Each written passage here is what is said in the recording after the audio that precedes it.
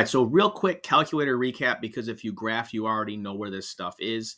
If we just hit the log button on the calculator, we do not get an option to put in a base because it's in base 10. Calculators used to only do base 10, and so there was a trick to do it. We don't have to do that anymore.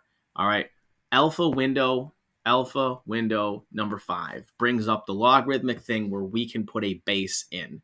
All right, then we can put a base in there. We're able to do that. So we only are going to do this when we actually have something that says maybe, log base 5 of 122.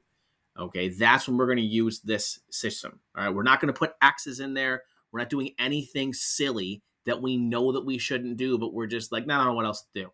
Okay, we're just going to do it when we have a logarithm where we know both numbers that are immediately next to the logarithm, the base and the argument. Only time we're going to do it.